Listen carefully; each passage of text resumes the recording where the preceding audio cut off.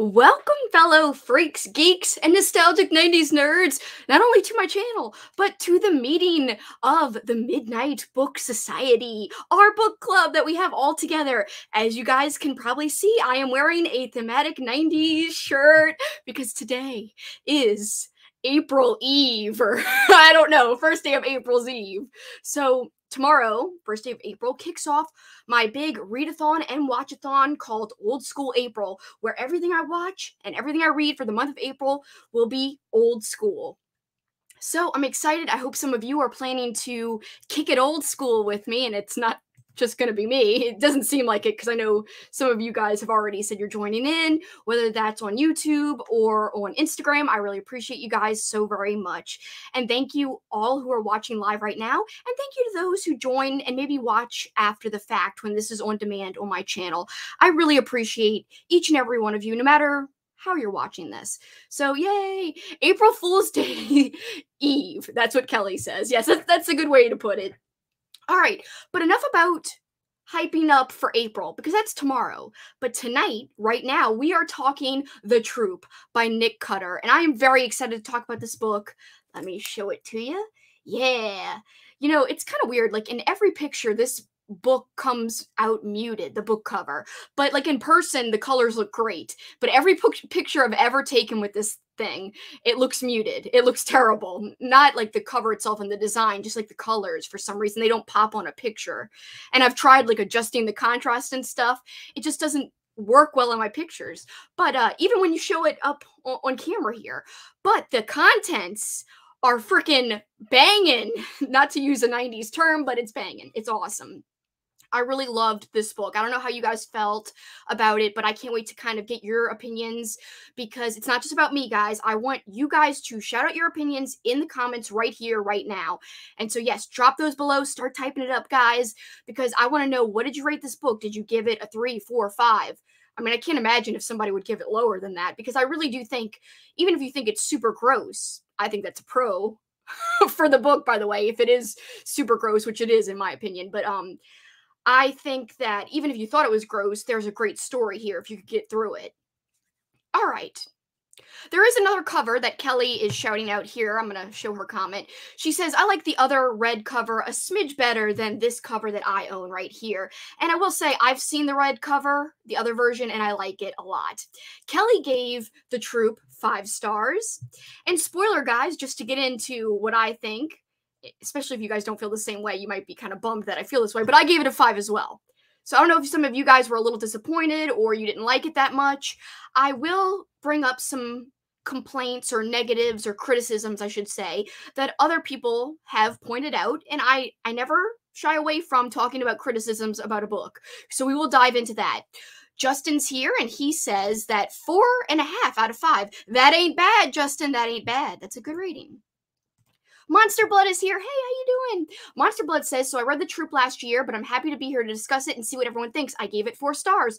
4 stars ain't shabby. I have given a lot of books 4 stars that I've very much enjoyed. We've also got Ashley joining us. Hey, Ashley. Oh, I didn't mean to highlight that one, but she says, woo, hey, Ashley. Hopefully my internet holds up as well, because right before I came on, I almost had a disaster. My computer wasn't plugged in. My flipping camera that I have is a nice camera.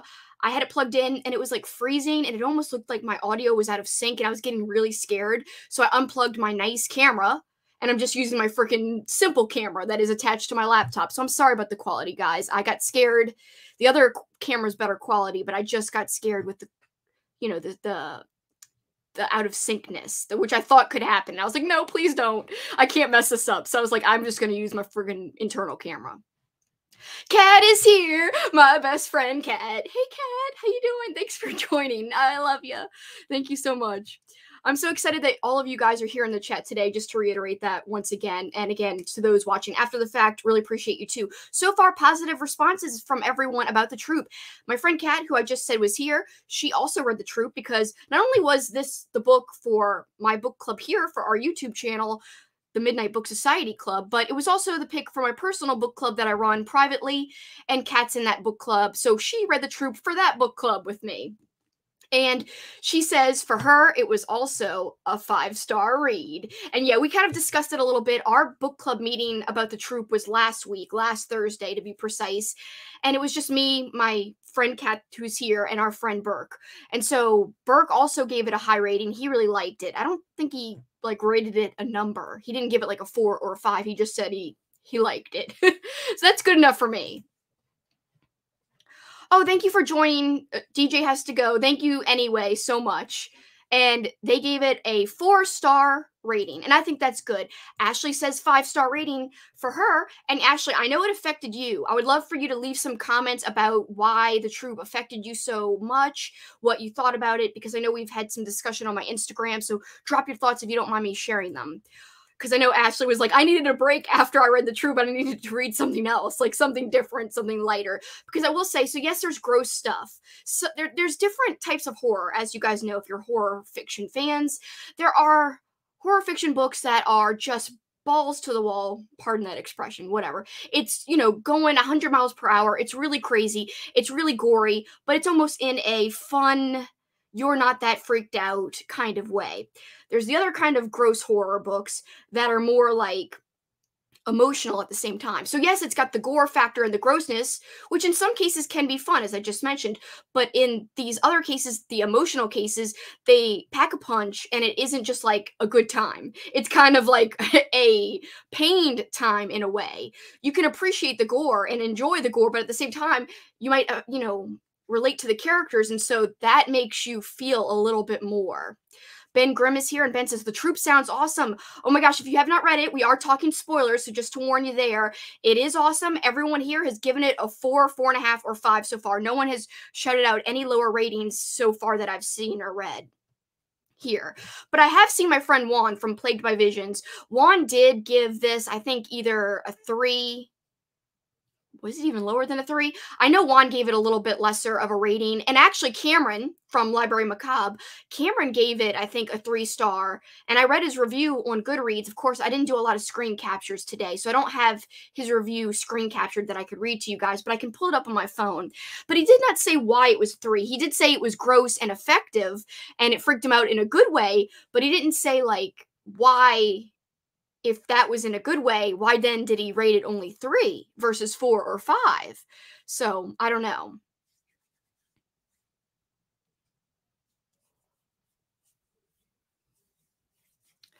So some people here are talking about The Deep, which is Nick Cutter's one of his other books. And so I would like to check out The Deep. I've heard different things about it, but I really like The Troop. I don't know if it's going to live up for me personally for the after The Troop, because I loved it.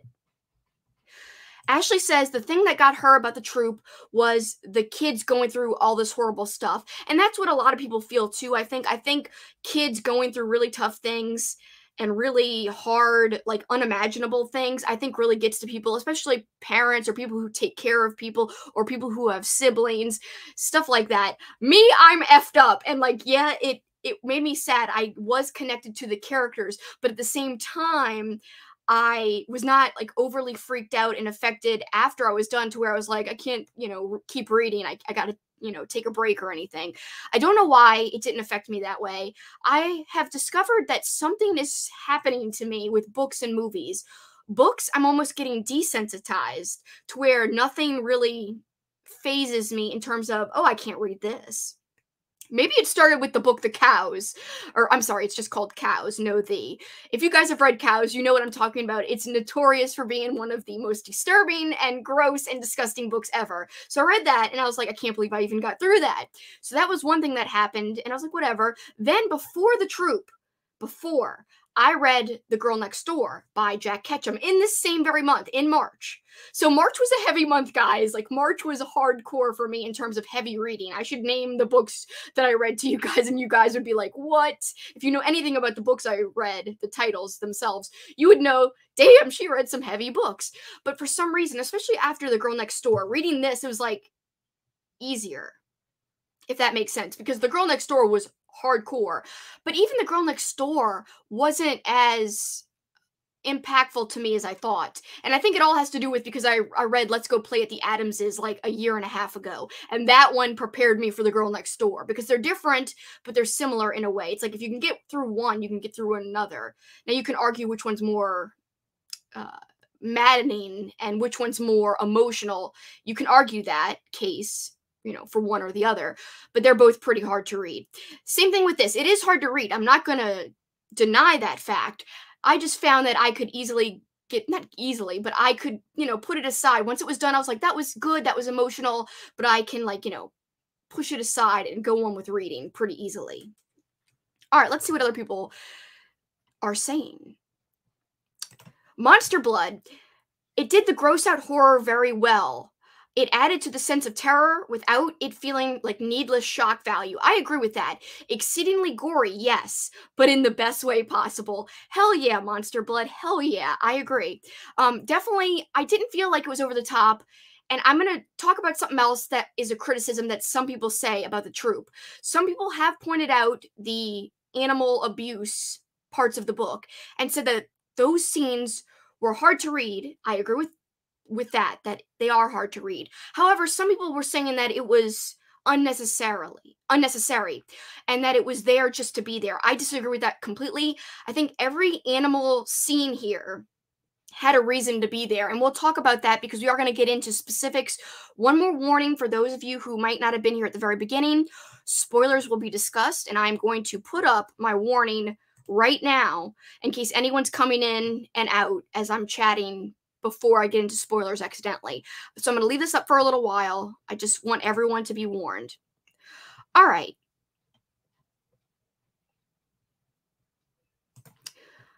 Kelly said, with the ending, she likes the sort of social commentary that it had, if that makes sense. Yeah, there was like a social commentary at the end because I can't wait to dissect the ending with you guys. Like, oh my God, the ending. It's like, what does it mean? Because there are different ways that people have interpreted the ending. Like, does it mean that he is infected or is he not infected and it's just like a metaphor? And like some kind of symbolic message. So yeah, we'll get into that in a second because I've actually got stuff from Reddit that I pulled that I want to read about what people think and different opinions. My book club was tied about the ending, and we'll get into all of that. Kelly said it was more scary because something of this nature could be possible. And she doesn't want to say much more because of spoilers, but we're going to get into spoilers. Everyone's been warned. We're literally about to head into spoilers right now. All right, guys, so this is spoiler territory. So these freaking worms, oh my God, it is very possible. I mean, tapeworms exist, and these are like a mutated, like evolved tapeworm, essentially. So that in itself, like I've never really thought much about tapeworms. But the more I thought about it, I was like, well, I have a dog. And they're giving examples of how you can just get a worm from having a dog. And I was like, well, I have a dog. Like, what if I get worms or something? Like, and now I'm all freaked out about worms. So just the fact, like Kelly alluded to, that this is possible, that is pretty freaky when you sit there and think about it. And I'm like, oh, hell no. Like, oh, hell no, this could really happen.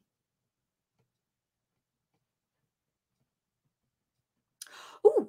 Oh, Ashley, I'm going to come back to your comment about the end because I want to talk about the ending like in one chunk. So I don't want to go talk about the end and then jump around and then talk about the end again. I'm going to come back to your comment here about the ending. I think you've got a great take about the ending, which I will highlight in a little while.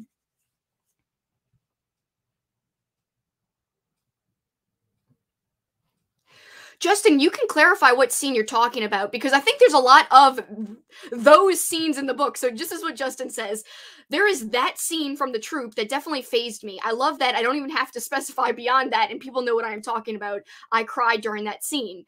I mean, I think if you're talking about like animal-specific scenes, there's the turtle scene. Oh, there's the chimpanzee scene. Oh, hard to read. And I think the turtle scene had to be there because it was a direct, and my friend Kat, she kind of got me on this train of thought. So I've got to give credit to where credit is due. Kat, thank you for telling me about this idea and kind of, making me think about this a little bit more. My friend Kat said she thought the turtle scene was necessary because we saw all the bad stuff with Shelly. And yeah, you could just say Shelly killed some spiders. Shelley liked, not Kelly. Kelly, you don't like to kill animals. Shelley, it's a tongue twister. Shelley likes to kill spiders and Shelley likes to kill animals. You could just say that, but is it as effective as seeing the events of Shelley killing animals through his own mind, through his own disturbing, crazy mind? No. It is not as effective as just saying that as a narrator. I think it's better that we're there, we're seeing him killing the kitten, and we're like, no, how could he do that? And the kitten that he kills, this character Shelley in the book we're talking about, again, this is spoilers, so you've been warned because it's right there. So the character of Shelley, the freaking cat was purring.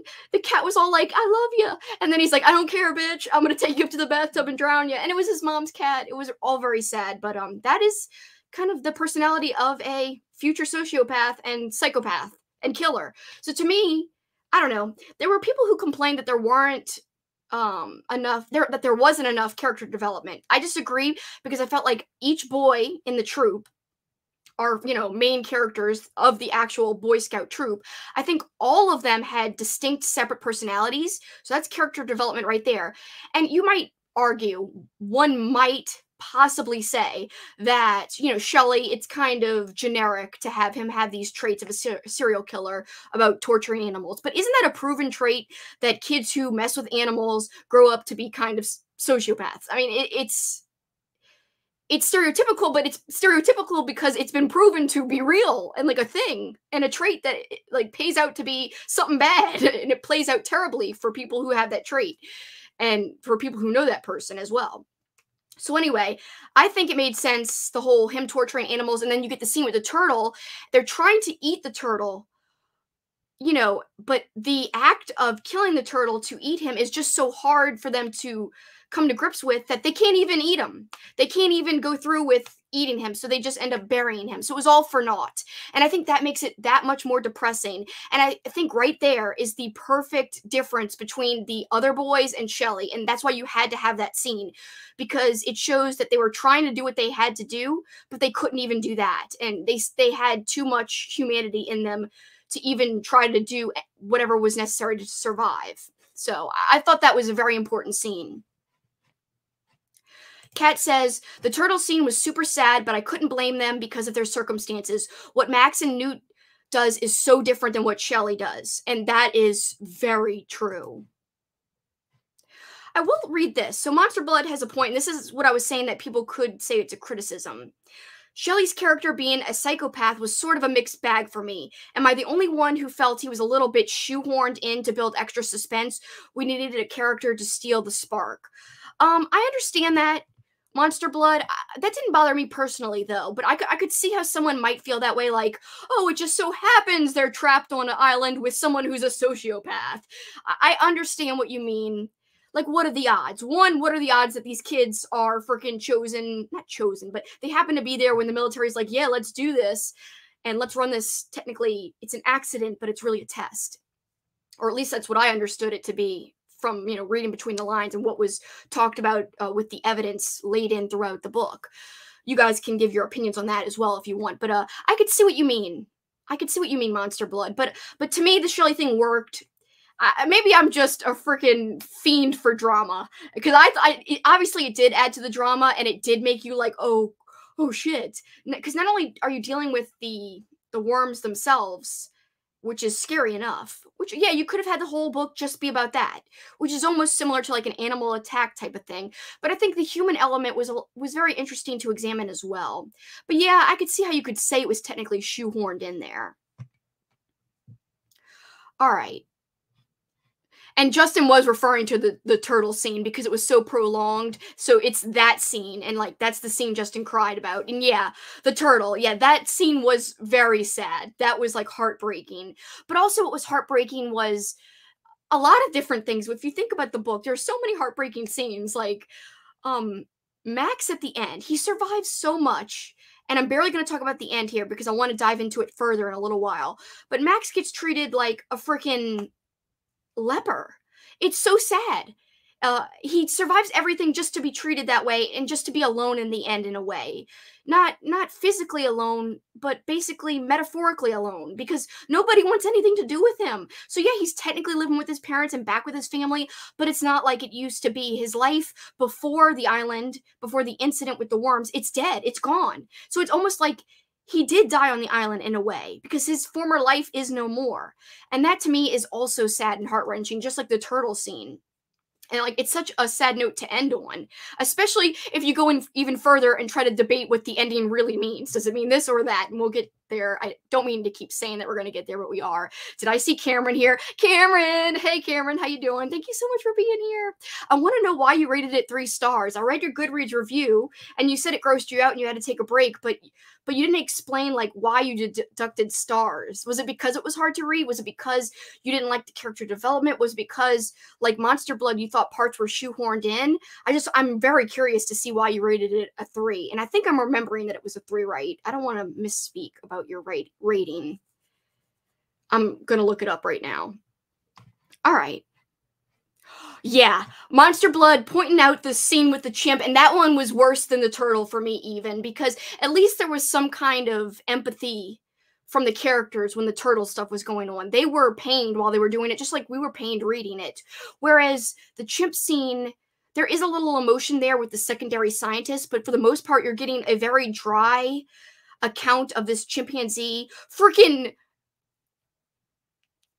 like, just going, like, insane in a way, but also like his body being like torn apart from the inside out, and it's like really gross. Like that scene, I think I even marked parts about that scene, and I was like, I can't, this scene, I can't. All right, it's somewhere here. I'm gonna find it.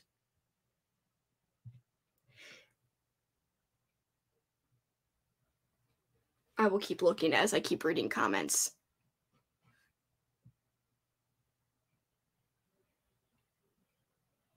All right, hold on. Here we go. Shelley was building up to killing someone. Animals were no longer as fulfilling to him. The isolation of the island and the sick man gave Shelley the opportunity to fulfill his desire. Yeah, definitely Shelley like took advantage. You know, he may not have killed someone for years, but being here, this opportunity, he's like, yeah. And not only does he kill someone physically with Kent, but I believe his name was Kent. That was like my least favorite kid character. I mean, Shelley was too, but Shelley and Kent, I did not like them at all. Kent was like too much of a smarmy know-it-all. I did not like that. But I felt so bad for Ephraim and the way he was manipulated by Shelley. That's almost just as bad, if not worse, than Kent was already on the way out. Kent was already freaking suffering from having the worms inside of him. So Shelley killing him was terrible, but him taking advantage of Ephraim's fear, that was even worse in my opinion. And just, that was hard for me to read too. Honestly, that was almost harder than the turtle scene. Hearing about him tearing, like, parts of himself off, like, that really got to me. Just that he was so far gone that he almost didn't even feel pain. It was like the fear was numbing the pain that he should have felt while cutting himself. Like talking about it makes me a little uncomfortable right now. And the funny thing is, I'm saying I'm desensitized to books, but like talking about it after the fact, I'm getting all like blah, blah, blah. But while I was reading it, I was like, whatevs. Maybe I just can disassociate while reading it, but when I like go back and think, I'm like, yeah, that did affect me. But when I think about movies, for some reason movies are affecting me so much more now for some reason than books. And I don't know why that is. It's like I never used to be that phased by movies, so it's like reversed now with me, and I don't know what's happening. Like stuff in movies that used to be okay, like someone's getting cut, like their hands all bleeding, then I'm like, ugh, I can't watch it anymore. And Paul's like, my boyfriend is like, what is wrong with you? Who are you? Why can't you watch this stuff anymore that you used to watch? I'm scrolling and scrolling, Cameron, and I can't find your review. I'll have to find it later. I could have sworn it was a 3 and that I saw it earlier, like a week or 2 ago, because I think I read it to my book club, actually. We've got Jamie joining us in the chat. Hey, Jamie, how you doing? So let's just dive into the ending. So again, guys, if you're just here, if you're new here, We are talking spoilers right now. Please be warned, this is the warning. Spoilers are ahead, huge spoilers. It will ruin the whole book. So just, this is the big warning. Please, please, please. I don't want to ruin it for anyone. So if you've read it, stay and we'll talk about it. All right, so the end. Let's dive into this. I'm excited about this. What does it mean? What do you guys think? Do you think he was infected, or do you think it was symbolic at the end? I will read you what I'm talking about. The very last paragraph. The very last paragraph. What does it mean? There are so many different opinions on Reddit, and also my book club, they're torn too. My other book club that read this book as well. Come on, page 50. Where are you? I mean, chapter 50, not page 50. Here it is. All right. One evening, Max borrowed his uncle's boat and piloted it towards Falstaff Island. His heart jogged faster as the island came into view, rising against the horizon like the hump of a breaching whale. It was charred black, nothing but the odd burnt tree spiking up from the earth. The water had the sterile chlorine smell of a public pool. It was the most desolate place he'd ever seen. It echoed the desolation inside of him. The emptiness. The emptiness? Question mark. Max leaned both hands on the gunwale. A nameless hunger was building inside of him. It gnawed at his guts with teeth that called his name. Now, rereading the page now, there's one thing that I didn't notice the first time. It says the emptiness, ... Then it says the emptiness, question mark. Almost like the emptiness. It's like a morose, just symbolic emptiness. But then the second, the emptiness, question mark, makes me think he's infected, because the emptiness, question mark, like, am I empty? There's something inside me. That's almost what it seems to be indicating. I was debating with my book club, my other book club, like Kat, we were talking about, like, does this mean he's infected? There are hints throughout the book where people said that the worms became very adaptable, where they could adapt to all kinds of situations. And there's examples that people on Reddit use to say that they think that in the end, Max is infected. It's not just symbolic emptiness. It's like he's not empty anymore. There are bugs inside of him. So I thought perhaps you could read that as, he's thinking about his past life, how nothing will ever be the same again. And so here,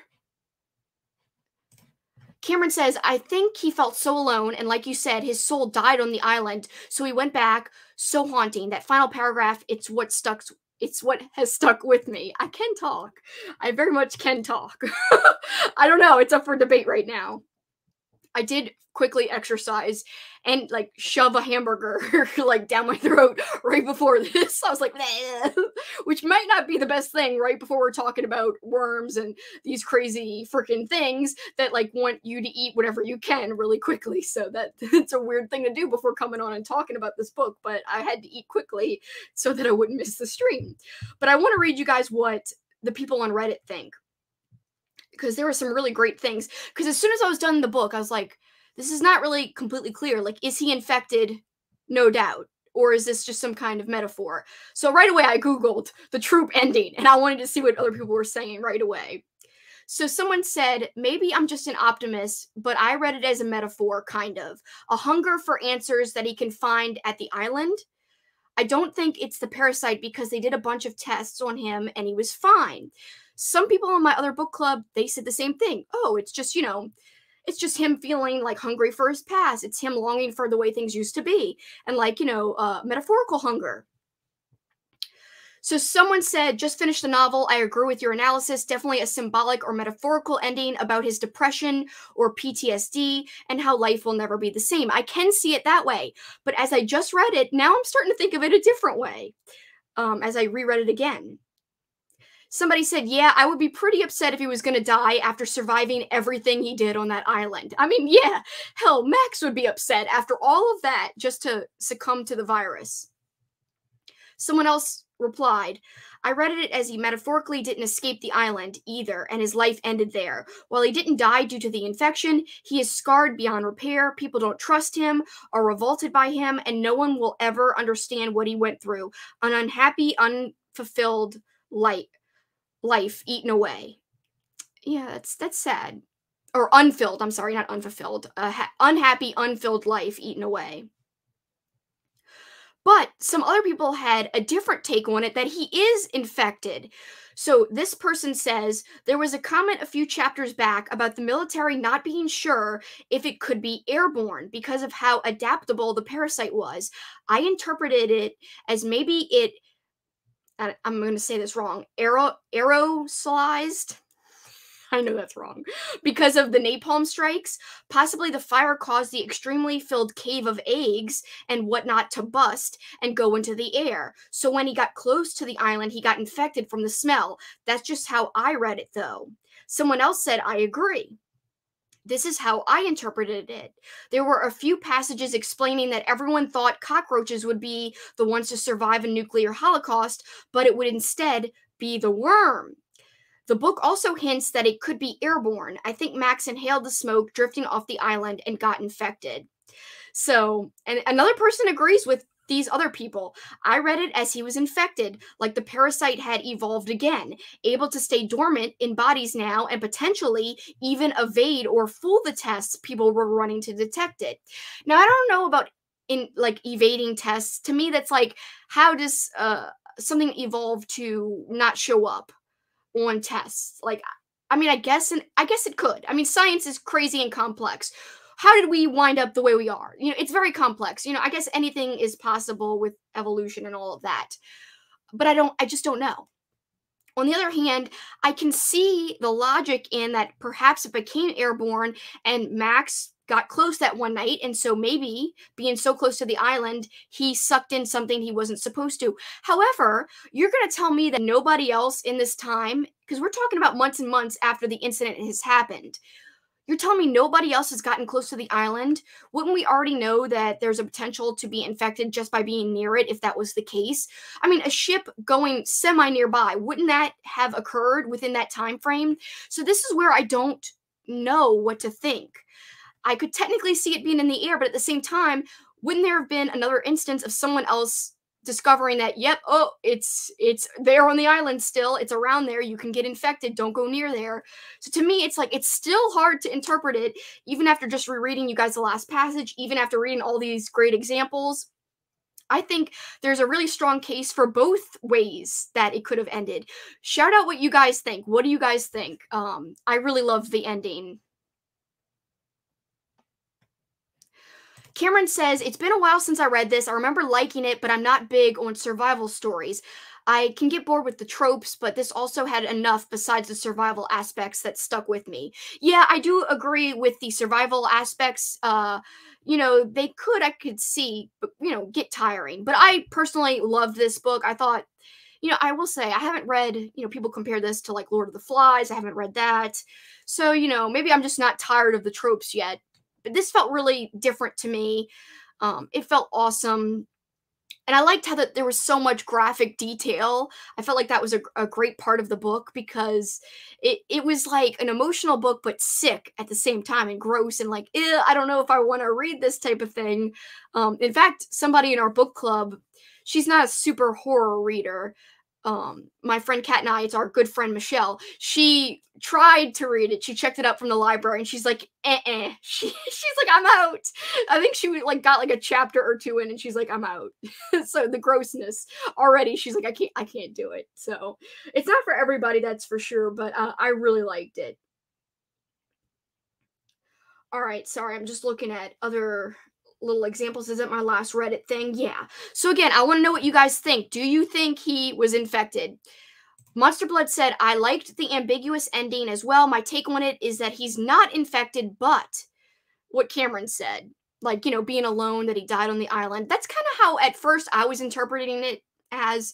Now, again, that is sad, but personally, I don't think it's as sad if he had gone back and got infected. To me, that's like everything's for naught. But in a way, everything's still for naught anyway because his whole life is destroyed. He's never going to have the type of life he would have had that stuff on the island not occurred. So, a very, very terrible situation for poor Max. So it's not a happy ending. You know, he doesn't get to just go back and be happy to be alive and to get through the ordeal. it's almost like just a very morose, sad ending. Very sad. But I liked it. I mean, I loved the ending. I mean, I'm not against sad books or, unhappy endings. Sometimes that's okay with me. Other times, like I watched that movie Nobody, that action movie with the actor from Better Call Saul, who I really like a lot.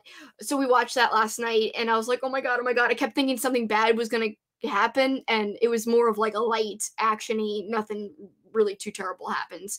So it's like sometimes I like that too, where it's in a story, nothing bad happens. Whereas other times I'm like, it's sometimes more deep if something sad does happen, and you're left, to interpret things the way you would,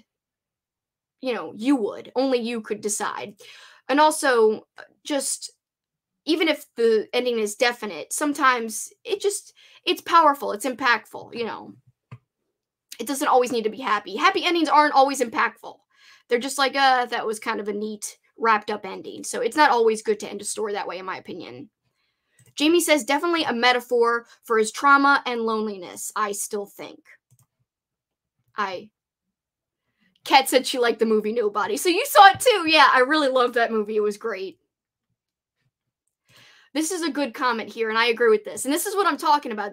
See, everything I try to say, Cameron says it so much more eloquently. He's just like, let me take what you're trying to say and just to make it really nice. Because I'm an author, bitch. And I'm like, yeah, you are. And I mean that as a compliment, of course, Cameron. Cameron says, happy endings don't stay with me.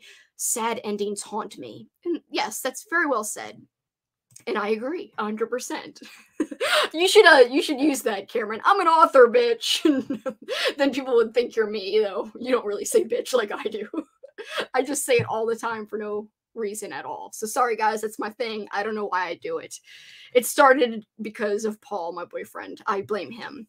All right, so I've got some passages marked. Do you guys have a favorite scene? I know we talked about the saddest scene, the turtle in the end, but, do you guys have a favorite scene? Like, I personally liked, this is a lighter part in the book, but I thought it was kind of a foreboding part of the book.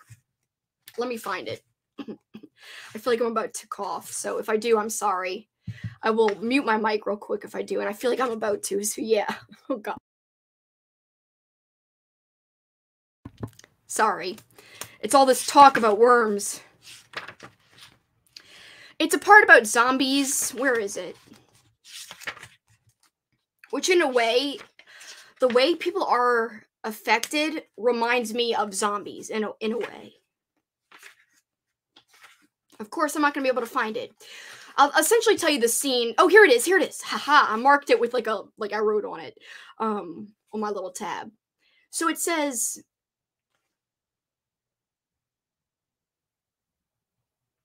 it's talking about what Max and Ephraim, because they're best friends, what they used to talk about and argue about, and, just kid stuff, best friend stuff. They would talk about all kinds of things, like who would win in a fight, a zombie or a shark. A zombie, F said. Of course, it's already dead, right? It's not going to be scared of, hey, what kind of shark? A sandy? A white tip? I could win against a sandy. Max shook his head. Great white, biggest badass in the ocean. Poofed, F said. Killer whales got it all over great whites. But anyway, I still say zombie. If it gets one bite in, it wins. The shark's a zombie. Who says sharks turn into zombies? Everything turns into a zombie, Maximilian. Whatever, I say shark. You know how thick shark skin is. And it goes on and on. But I like how this line to me felt foreboding. Everything turns into a zombie. And as I said, when people get infected with these worms, they cease to be themselves. They are not themselves anymore. Like a zombie. A zombie is kind of mindless eaters in a way. They hunger for brains. They're just like, yo, we're going out here. We don't care. And then they just want to eat people. And flesh and stuff as well. Whereas the same thing, I think, with these people who are infected with the worms, they're just like, everything turns into a zombie. To me, that line stuck out. I was like, oh my God, this is going to be an important, I just knew it was going to be an important line in the book, at least to me. So that scene, for some reason, I really liked, and I love sharks, by the way. If you guys didn't know, sharks are my favorite animal. Would I go into a shark cage in the ocean? Yeah, I mean, I'd be scared. And the thing that's the scariest part is, when you go into the ocean with a shark, they have the sense to, like, they could hear your heartbeat.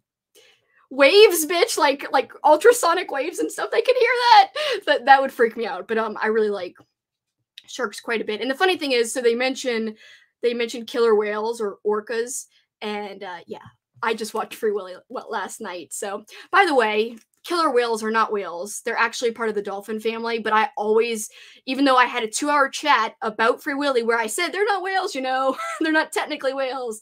I was calling them whales the whole time, and I was like, what am I doing? I just said that they were not whales, but I kept meaning to say killer whales, and I just left the killer part off of it. So yes, orcas are actually like in the dolphin family. At least I remember that from my research when I did this whole Free Willy stream. Free Willy still holds up, not to get on a sidebar, but we do sidebars here. If you guys are new to the book club, you might not know, but I'm letting you know now, we do sidebars. Like in one of our streams, we talked about our favorite ways to eat a hot dog. But to be fair, it was related to the book a little bit in a way.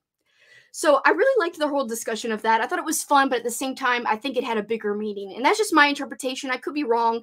I don't know what you guys think about that. But start, shouting out your favorite scenes in the book if you can remember. Sad scenes, impactful scenes, gross scenes. Like if there's a particularly gross scene, shout out whatever. I want to hear what you guys loved about the book or, didn't like as well if you didn't really love it.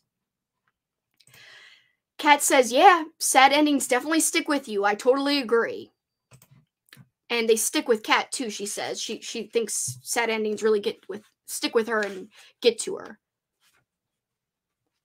Oh, this is an interesting comment. Ashley said she thought it was a zombie book before the parasite showed up. See, I knew about the parasite. I knew a little bit about the book going into it. And so I felt like that sentence was going to have a bigger meaning, but that's so cool and funny how there's that zombie reference and you thought it might turn out to be a zombie book, which it could have.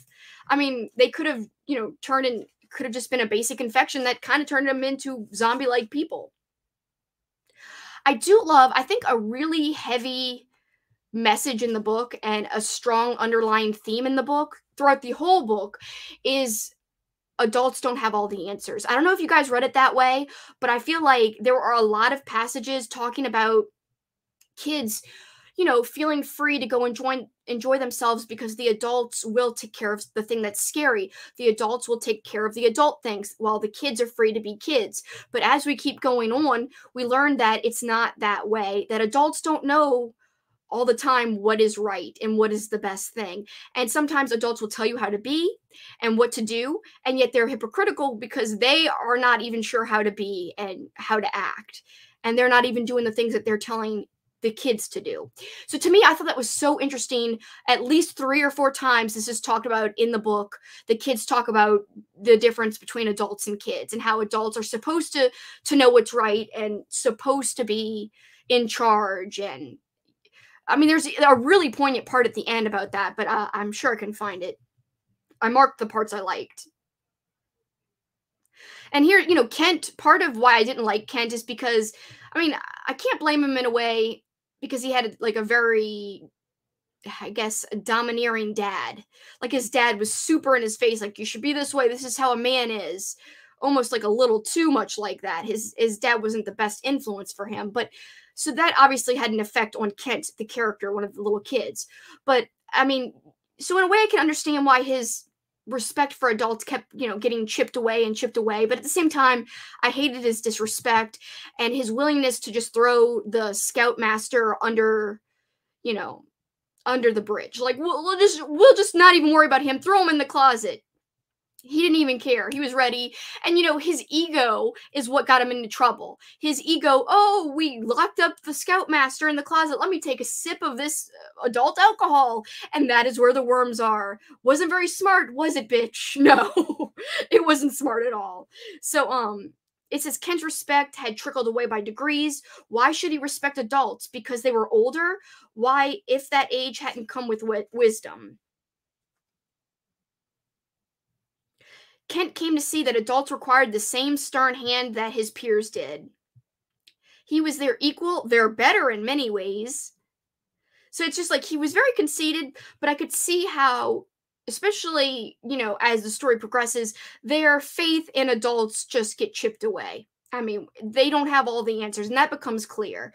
I definitely thought that was a huge theme in the book, more than just, what people would do to survive, how things, de-evolve in a crisis. I think it was much more than that. Jamie agrees. Definitely got the message that adults do not have all the answers, always question authority. Yeah, it almost felt like that.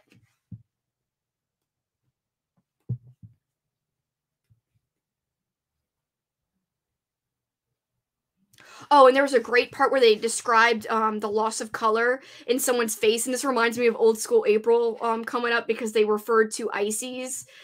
They were saying that somebody's face looked like the bottom of a Slurpee, where all the flavoring and the juice was sucked out, and you just had the kind of discolored ice. But it was said a lot more eloquently than that. I was like, what a great comparison. Yeah, here it is. The man looked worse in the lamplight, his skin washed of pigment. Tim's mind conjured a weird image. The last few sips at the bottom of a Slurpee cup, the color all sucked out, only the tasteless ice crystals left. I was like, that is such a great comparison. And Slurpees, which I really consider them ices. That reminds me of being a kid in the 90s. So I used to get ices every Thursday night. Today is Thursday. So Thursday nights growing up as a kid in the 90s, it was pizza night and it was ER night because my family, my cousin Dana, my Aunt Jackie, my mom and I, we would all get together and we would watch the new episode of ER, the medical show, which I loved growing up. And I loved it in college too. I bought it all on DVD and rewatched it all a lot. By the way, Michael Crichton, the author, I can never say his last name right, the author of Jurassic Park, he actually co-wrote, I think he actually wrote it by himself, but he co-produced the pilot of ER with Steven Spielberg.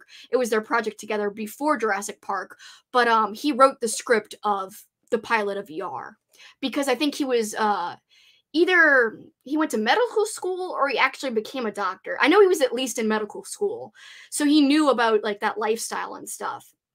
So yes, a lot of people don't know he wrote the pilot for ER and he came up with the whole concept, which I think is pretty genius and amazing. And I do think it's like the best medical drama ever made. There's not been a great one ever since, in my opinion. There's good ones, but like ER set the standard in my opinion. So Thursday nights, ER, ices, I guess you could call them, similar to Slurpees, as well as we would go to the gas station. I would get chiclets. Hell yeah, the green chiclets, and we would just hang out. My dad would have a poker night, so my dad would be doing poker. We'd be in the room watching ER. Everyone would have pizza. We'd have our ices. It was a great night. Thursday nights growing up in the 90s were amazing. I don't know if you had any traditions like that, you guys, in the 90s, but I definitely did, and that was one of them. And so, yes, tonight is a Thursday night, and we're about to kick off with Old School April, which is all about 90s, 80s, 70s stuff and feeling old school. So I feel like it's a good time to mention all of that. But yeah, the Slurpee comparison was genius. Such a great way to say that someone like lost all their color in their face. But it was just a really cool way of saying that. That was more elaborate. Oh yeah, this is a good comment. Here I go again. Monster Blood. That scene with Max and Newt on the boat at the end was horribly tragic. Yes, but okay, we get the hint. Did you guys like this or dislike this? There was a scene in the book where they gave some piece of evidence that said that there was only one survivor. And this was like, I guess, 3/4 into the book. So at this point, we know, okay, only one kid survives. I guessed it was going to be Max because I knew that Newt was too good to survive. He was too pure to survive, if that makes sense. I just had a feeling it wouldn't be him because it's easy to root for Newt. Newt was the most, black and white of the characters in terms of like, you felt the worst for Newt. Poor Newt. It was always getting picked on, but he had a good heart and he cared about everybody. And not that Max wasn't a good kid deep down, and even Ephraim too. Even though he had a temper, I still think Ephraim was a great kid too deep down, and he tried, But now obviously Shelley was not, and Kent was questionable. But otherwise, the other kids, I was rooting for any of those, Ephraim, Newt, or Max. But Newt was just the easiest to root for. And yeah, I just knew then that once they said there's one survivor, I'm like, well, it's not Newt then. So already I was like, and Ephraim's already losing it, so it's not Ephraim. And so I figured it would be Max. So I don't know if you guys like that, if it ruined who would survive or if anybody would survive or not. Would you rather have not had that in there, not introduced at all?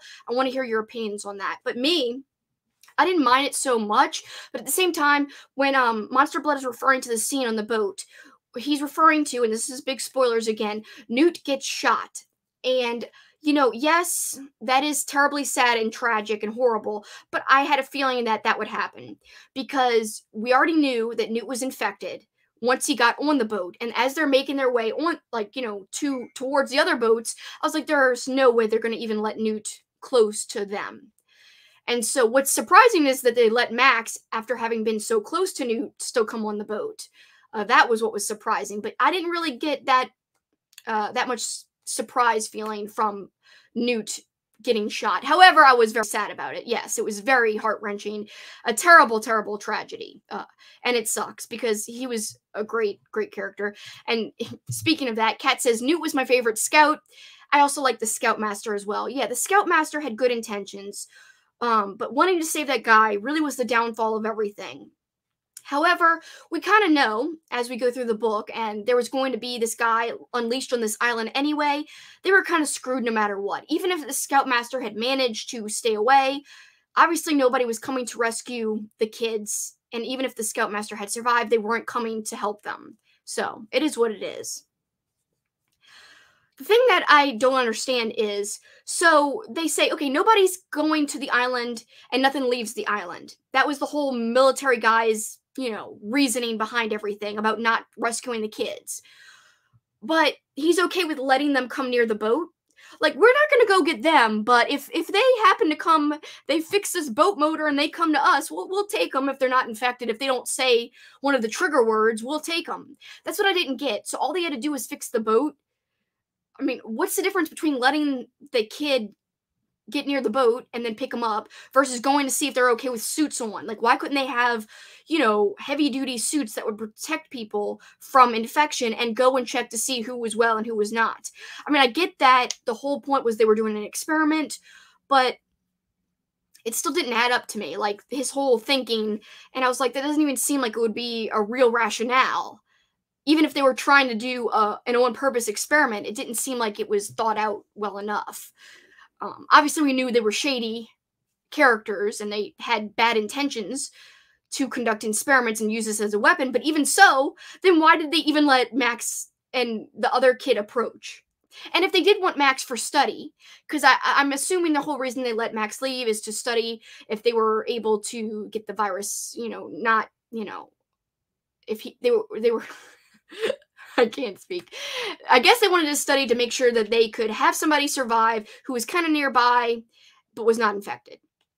And to see, if that would remain the case.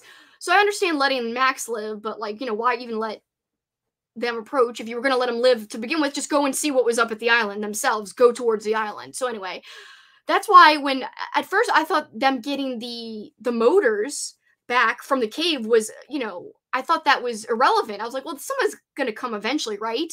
I was thinking, don't go back in that cave with the Shelly thing. That part was scary, the Shelly thing. Yeah, the Shelly thing was really crazy. Kat says the government didn't want the military to interfere with the experiment, so that is why nobody was allowed to go to the island. I guess that would be kind of encroaching on the test site versus when the kids leave the site. I guess that would make it okay, to stop the experiment essentially. Maybe it had to do with, the actual island, being on the island versus they were in a boat off the island. So the military was like, okay, we can interfere now. Maybe that's the way you could explain it. Good point, Kat. Good point. Jamie says, some people say the troop is very reminiscent of a book called The Ruins by Scott Thomas. I would be interested in reading that book as well to compare. I actually have heard that as well, but I heard The Ruins is a little more drawn out. Am I wrong? Who has read The Ruins here? I know it's a very popular book. I have not read it yet, but I'm intrigued by it for sure. I don't know, it would have to do a lot for me to like it as much as I like The Troop. I know Kat thought this was scary because we talked about this together. Kat said the Shelly thing was the scariest part. Like, I know, it almost described Shelly at the end like a spider creature. Like, I imagined his limbs all twisted.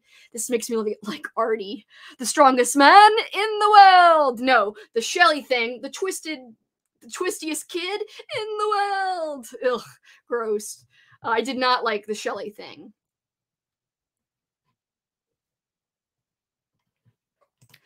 I like the quote that one of the characters mentioned that the island was like a giant petri dish. That's a good a good pointed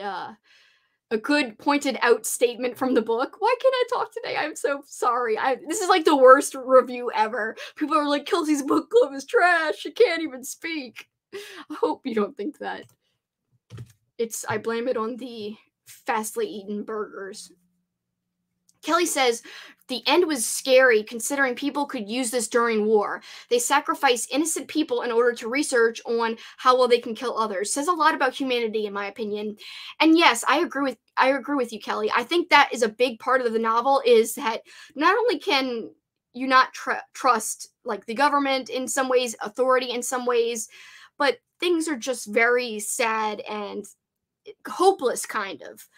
You know, it's almost like hopelessness in humanity, hopelessness in your fellow man. It is very sad. I will say it is a very grim book, I think, but I think it was effective. I think books that make you feel, I think, are the most effective books. And this book does make you feel a lot of things, whether that's anger at the animal abuse or, feeling grossed out by the, really gory parts. It makes you feel different things. And I think that's why I loved The Troop personally. I don't know about you guys, but yeah, I freaking loved it. Justin says The Ruins, it's very good. Well, I definitely want to read that one day. Monster Blood also wants to read The Ruins. Jamie says The Troop definitely did not restore her faith in humanity. Speak. I don't even know. I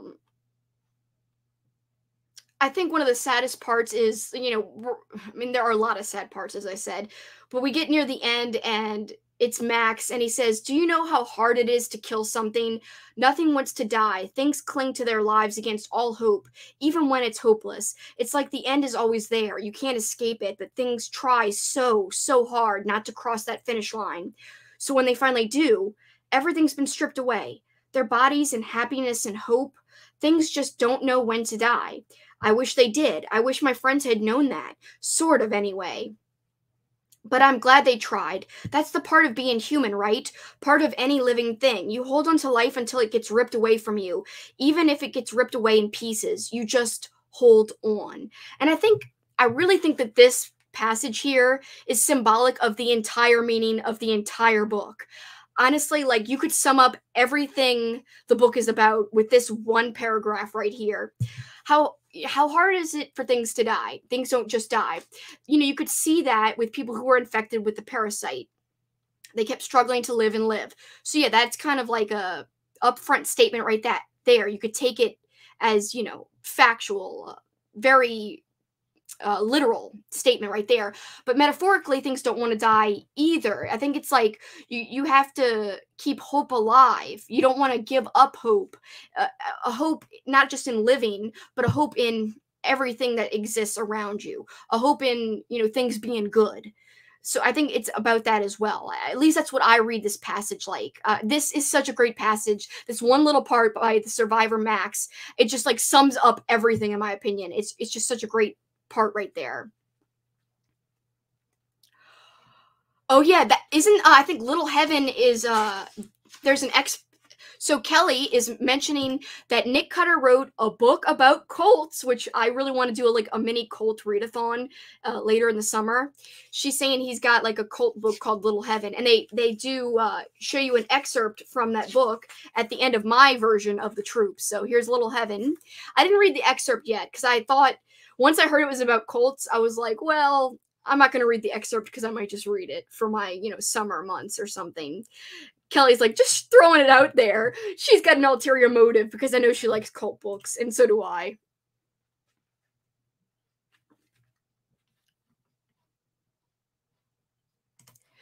Courtney says, and this is a good point. This is a good point here. Courtney, I think they mostly let Max live for publicity. Kind of like, hey, we messed up this experiment and let out a potentially internationally devastating worm, but we did save this one kid. So yeah, it was almost like damage control because they knew that this incident would get out. But hey, at least somebody survived, right? So I guess that is a way to interpret it as well. And that's a reason why they let Max live. Not just to experiment on him, but to say, like, well, you know, we saved somebody. I think that's a great point. And yes, back to the Shelly thing. Kat said, I couldn't stand the flare going in and out, being in the dark with Shelly, knowing he was mutating, and Psycho. Like, yes, Kat, yes. Like, oh my god, that was scary. I like that. I was reading it so fast because it was almost like you were watching a movie where you were like, come on, get out of that cave. In fact, when he started to go in the cave, I'm like, what are you doing, Max? Don't go back there. Because at that point, obviously, I didn't know what the end would be or how they would get rescued. I didn't think there was any option of them leaving with the boat. So I was like, you don't need those motors. They'll eventually come back for you. I guess, Max had the right idea. He had to make the escape happen himself or they wouldn't have come for him, apparently. But, I was sitting there being like, don't go in the cave, Max. Just forget about the freaking spark plugs or whatever they are. Yeah, I was like, don't go back there. And Kat, that flare part got me too. It was very nerve-wracking and stressful and tense to read that part. And very well done. Very well executed by Nick Cutter. Jamie says, yeah, let's read that Nick Cutter book next. The Little Heaven one, the cult one. Yeah, I'm definitely wanting to read that one. Maybe in the summertime when I'm doing my little mini cult. It'll be like a half cult, half summer camp, horror book thing. I'm thinking August. I'm also doing Cujo in August, which doesn't match with either of those things, but it's summery, so it fits in just because it's summery. So yeah, I'm thinking August I'll be doing cults and also summer camp stuff as well. So I think anyone who wants to join in, it'll be nothing with prompts or anything, just like a loose theme.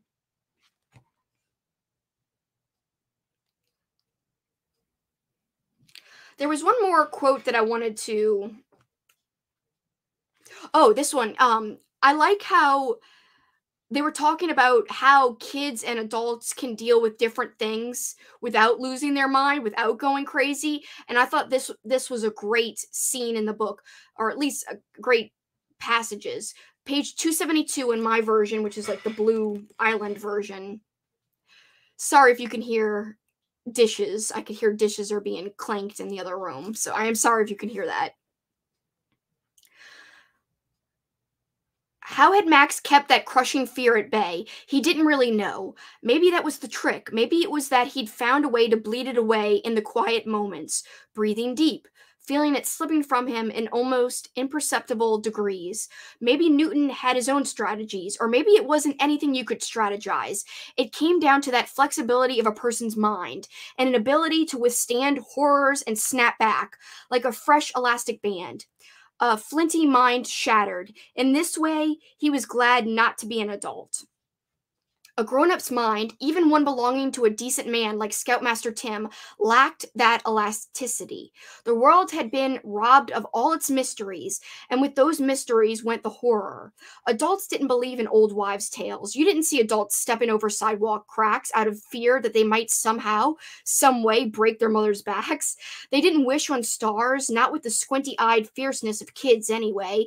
You'll never find an adult who believes that saying Bloody Mary 3 times in front of a mirror in a dark room will summon a dark, blood-hungry entity. Adults were scared of different things, their jobs, their mortgages, whether they hung out with the right people, whether they would die unloved. These were pallid compared to the fears of a child, leering clowns under the bed and slimy monsters capering above the basement's light and faceless sucking horrors from beyond the stars. There's no 12-step or self-help group for dealing with those fears. Or maybe there is. You just grow up. And when you do, you surrender your nimbleness of mind required to believe in such things, but also to cope with them. And so when adults find themselves in a situation where that nimbleness is needed, well, they can't summon it. So they fall to pieces, go insane, panic, suffer heart attacks, and aneurysms brought on by fright. Why? They simply don't believe it could be happening. That's what's different about kids. They believe everything can happen and fully expect it to. I thought that this was like genius. Like this whole page, like that was almost like a page of stuff I read you. That was so well written. I love that idea. And even there's even more good stuff. Like Max knew he was at the age where disbelief began to set in. The erosion was constant. Santa Claus had gone first, then the monster in the closet. Soon he'd believe the way his folks did, rationally. But for now, he still believed enough, and maybe that had kept him sane. He was idly working all of this over in his mind when the scream started. Just, oh, that is great writing there. Like, so to me, it's like, this is a 5-star. Like, that one page, like, just the passages I've read to you guys, I'm like remembering, and I only read this like a week or two ago. I'm just remembering how wonderful it is, and I don't know. Again, I did see my friend Juan, just to reiterate, say that he thought that there was a lack of character development, but I just did not find that to be the case. But if you guys found that to be the case, please, I want to hear from you and why. I love having a back and forth discussion. I think it's perfectly fine to disagree and have different opinions about books and movies and everything in life, as long as we do so with respect and we hear the other person's reasonings out, and we can have a discussion and a back and forth about it, and kind of, dive into the analysis of it. Like, why do we each think different things? I think that's wonderful. So guys, if you thought differently, if you didn't like the character development, if you thought it was weak, let me know. Shout it out and explain why, and we'll dig into that. But me, I love the characters. I thought it was also a thrilling read overall, and even more than all of that, I just thought it was extremely wonderfully well written. There was the parts that were really deep, and there were other parts that were just really sick.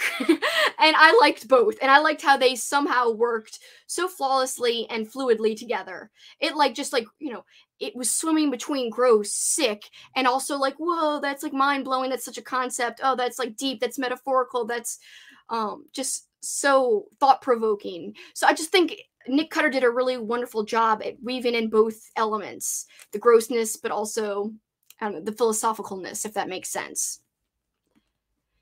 Kat thought the characters were well developed.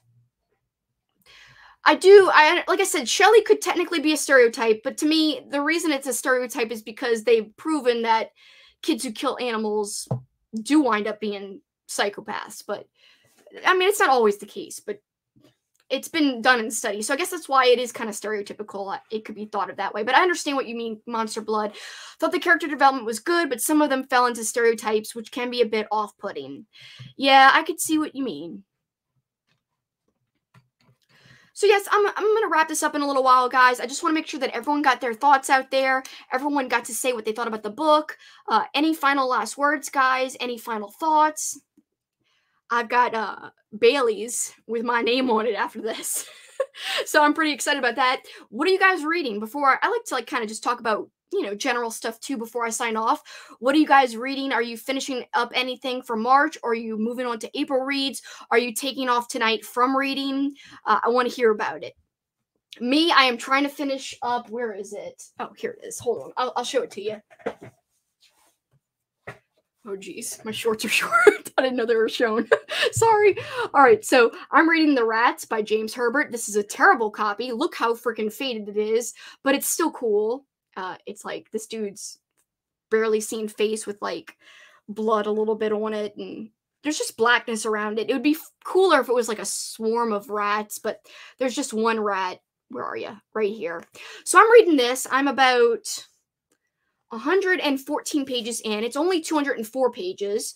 I'm hoping to read the other pages tonight, finish it tonight, because tomorrow, clean slate, I'm starting all of my old school reads.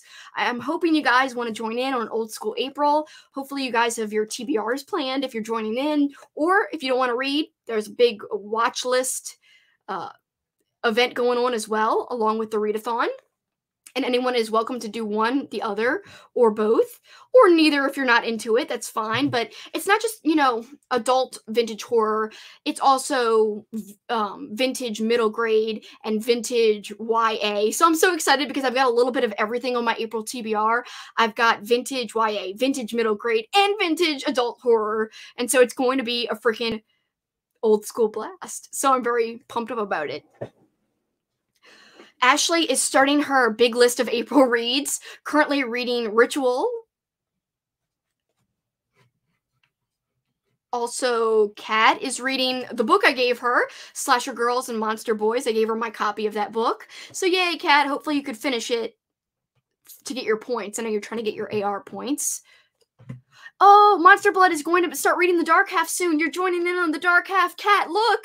The Dark Half! So Kat's the person I do my Stephen King project with, and our read for April is The Dark Half. And by the way, guys, if you're doing my readathon, The Dark Half fits in. It's an 80s horror book, and one of the prompts, if you're doing my prompts, you don't have to do the prompts. You could just read old stuff, any old stuff, and it counts as, you know, participating in the readathon. But if you want to do the prompts, one of the prompts says, read an 80s horror book. Dark Half was published in 1989, the year I was born, and so it counts as an 80s book. And the movie was released, I think it was in the 90s. So that also counts as a 90s horror movie you could watch if you're doing the watchathon prompts, or you could do, there's like a space where it's just like a mood read or watch, and like anything could fit there from any year. That's as long as it's from 2002 or earlier. So yes, I'm so happy you're joining in on The Dark Half. I'm very, very happy. I know Kat is too. And Kat's starting The Dark Half tomorrow. Ooh, this is a book I want to read. Justin is reading Kin by Keelan Patrick Burke. I want to read that as well.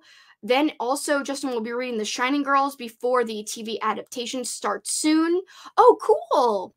I definitely want to read Kin. Do I own it? I do. I'm looking at it. I thought I owned it. I was like, I knew it sounded like super familiar, as if I've had it on my book cart and stared at it many times before and just have not read it yet. Oh my God, Jamie, this is exciting. You're trying to finish up Fellowship of the Rings. I want to read Lord of the Rings, all of the books next year. I'm hoping. We'll see. It's like a big undertaking for me, but I'm a big fan of the Lord of the Rings movies, so I'd love to read the books. And it would kind of help me not just read horror all the time, because all I'm reading is horror. And I love horror, but at the same time, I do want to try to be diverse in my reading, and I'm totally not being that way in the last 2 years. But that's okay. I'm enjoying everything I'm reading, like, a lot. So I'm not complaining. And Jamie brings up The Girl Next Door, which I also mentioned earlier in the stream. The Girl Next Door by Jack Ketchum. Super hard novel to read, super brutal. We are going to be having a live stream discussion of The Girl Next Door. Let me make sure I get the date right before it's next week. I just don't remember what day next week. And I should know. It's ridiculous that I don't even know my own schedule off the top of my head. It's pretty hilarious, actually. Okay, I thought it was next Thursday, and it is. It's going to be our discussion about The Girl Next Door, which will have spoilers as well, on Thursday, April 7th, same time as the stream tonight, 7 p.m. Central Time. So hope to see you guys there. God, that was a hard read, but spoiler, I rated it 5 stars. It was impactful, emotional, but really well written. I think it was the writing. It's like that could have been done like so terribly. It could have been just like a very... I can't even describe what it could have been like.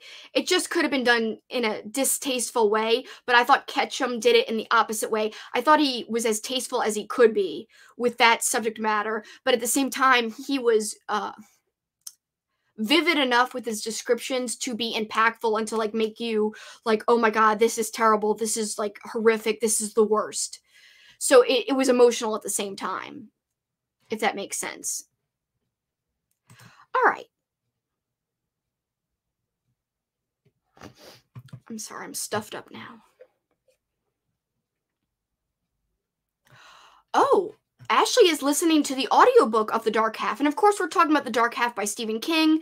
Kat is asking who the narrator is. Ashley says she has to check.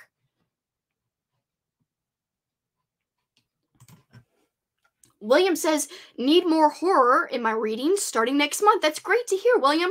I hope you pick some fun stuff to read next month. There are so many wonderful options out there.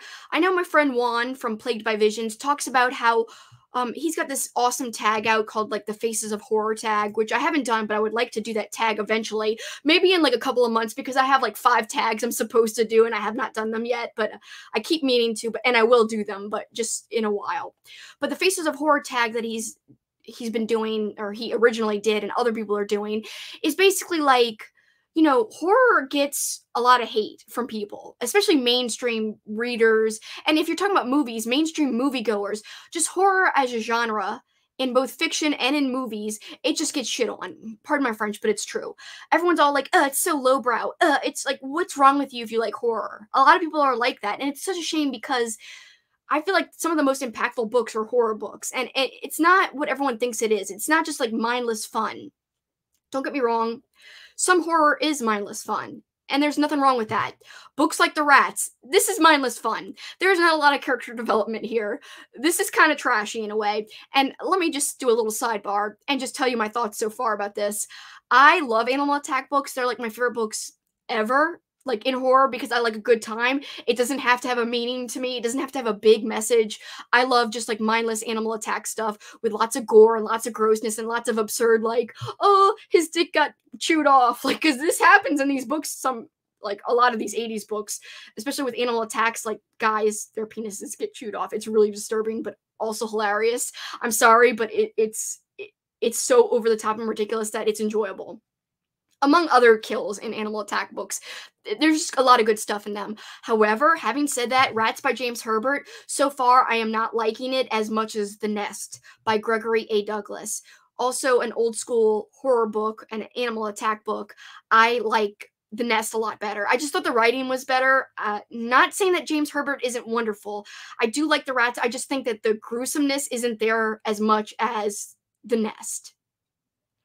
Oh my god. And this is a book I want to read. Speaking of more animal attack books, and the most bonkers writer of all time, William W. Johnstone, he's insane. So he has a book called Bats, which is also an animal attack book. And yes, I have got to read it. And so she says it's totally bonkers. Yes. Johnstone is known for bonkers books. That's his like style. Yeah, cockroaches with The Nest. Oh my god, like I can't believe I like The Nest. I don't know why I'm so into like cockroach stories because I hate cockroaches, but The Nest is amazing, and I'm liking it more than The Rats, especially because I read a middle grade book called The Rats last year, and it was incredible. Like some of the kills in that middle grade book were more drawn out than the kills in this adult horror book, and that's saying something. And by the way, The Rats, the middle grade book, I learned about it from Cameron Chaney. So Cameron, if you're still here, thank you for telling me about that book. Of course, I cannot think of the author right now, and I don't know where the book is. If you remember, I know you probably remember. I don't know where it is. I love that book. Thank you for recommending it.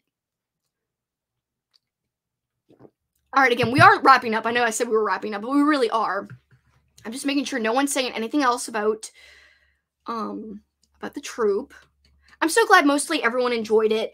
If you didn't enjoy it, I'm so sorry. I'm hoping that my next book club pick, if you didn't like this one, you'll like the next one. There's always a next time, and reading is subjective, and it makes sense that some people would maybe dislike a book while others love it. It's just the way it is, and that's the beauty of opinions. Everyone has a different one, but we could all come together and discuss why we have different opinions, and I think it's a lot of fun because everyone's experiences that form their opinions are so varied and different, and that's what makes it so fascinating to learn about why people think the way they do. It's just great. It's just something I like, and I've liked it ever since I had this class in college where we talked about film together. It was called American Film as a Literary Art. That was the name of the class, and it was so good. And the whole class would like talk about our opinions about the movies we were watching, and if we liked it or what this meant and what that meant. And we really would analyze things to like a T, like really like dissected things, and I just loved that. Oh my god.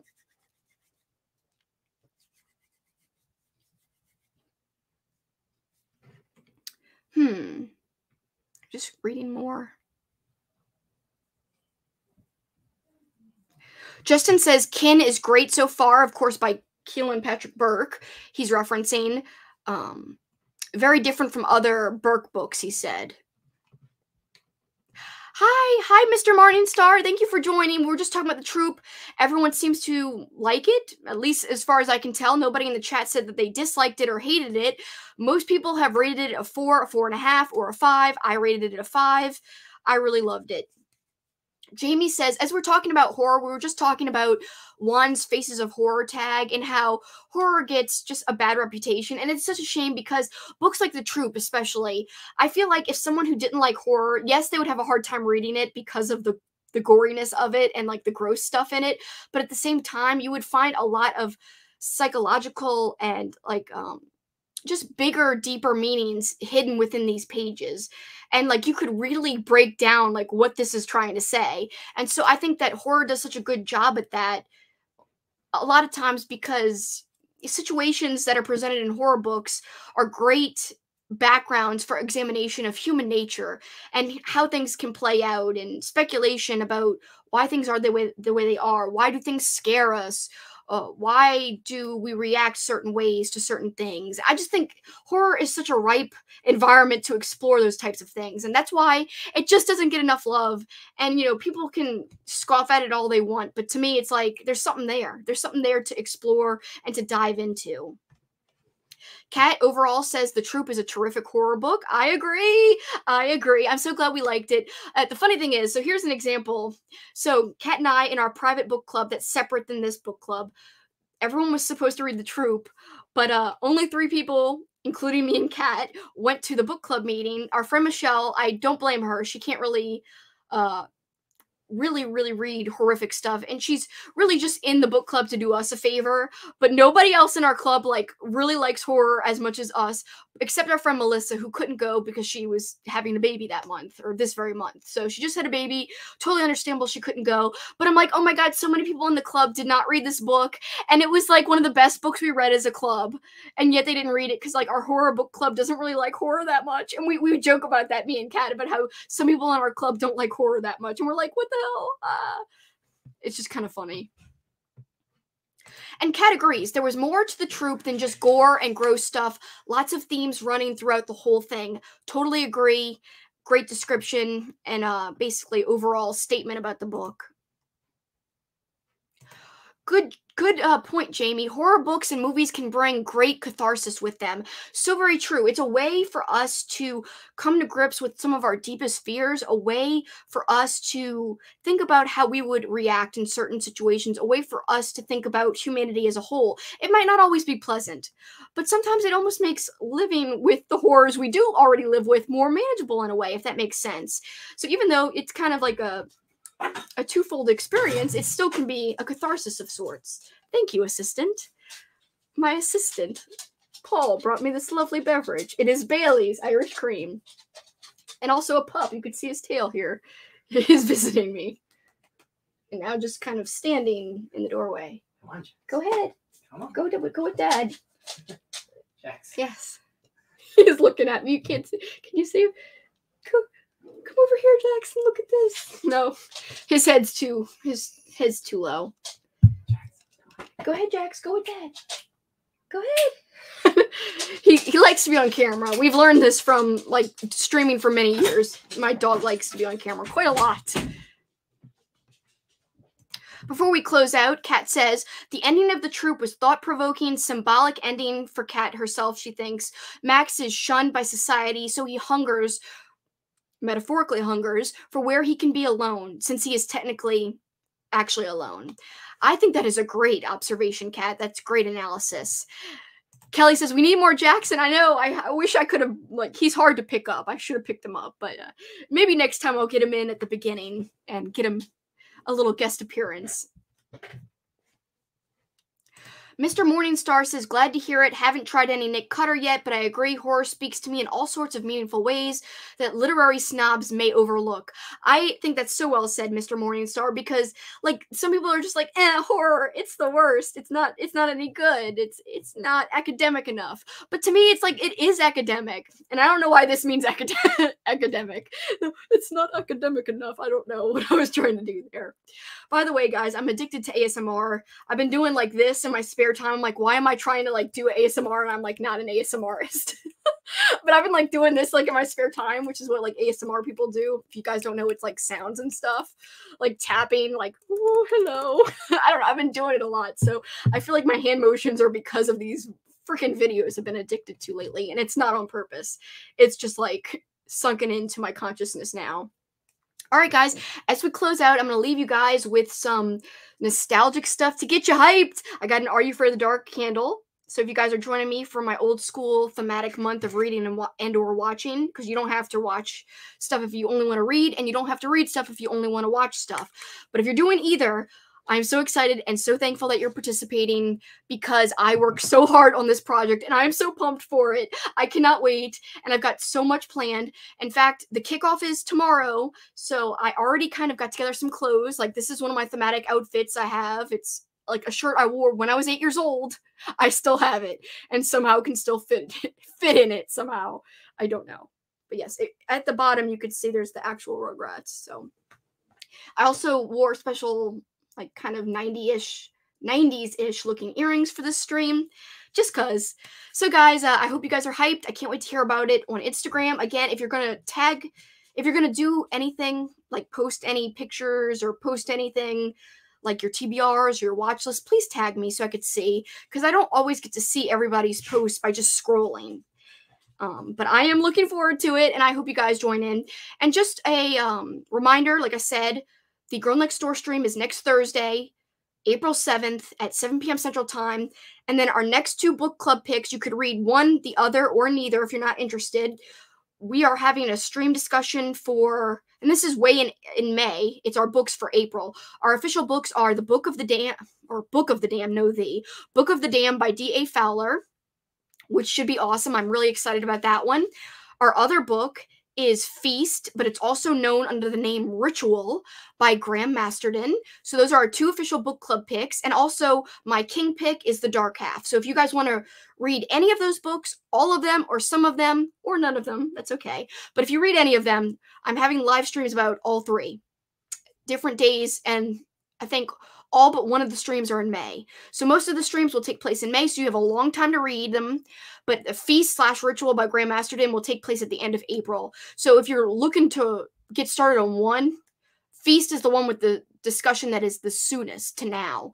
So that one's the 24th of April. So Feast needs to be done by the 24th, because that's the stream. And then the others you have until May. So again, those are the books coming up for next time. Guys, this book club means a lot to me. I never imagined in my wildest dreams that so many people will be voting on my polls each month for the books, and so many people would be in my Discord. I had no earthly idea that this would unfold this way. So thank you so much. You guys make it such a blast, because reading is great and fun, and it is a solitary thing, but it's even better when it becomes a group thing, honestly, in my opinion. I know we all like our alone time. A lot of readers are introverts, but I think reading's even better when you could share it with others and hear other opinions about what you're reading. I just think that's fun. I think this is a good statement before we go. Kelly says, it seems like horror, though, has been starting to get more credit with authors like Stephen Graham Jones. Like, it's becoming more, widely popular. I think people like Grady Hendrix has kind of made it cooler and okay to like horror. Like, it's not as like hidden anymore. I really think that freaking Hendrix is making it more popular in a way. And of course, your biggest guy, Stephen King, kind of made horror cool to begin with. I think that's a good statement to end it on. Okay, guys, I'm going to wrap it up. I can't wait. I hope some people document April stuff yet again. That's what I'm going to leave it with. Happy April's Eve, everybody, or April Fool's Day's Eve. I don't know. For this time, guys, that's it for me. Till next time, you guys know what you can do. Keep on killing it. Appreciate all of you.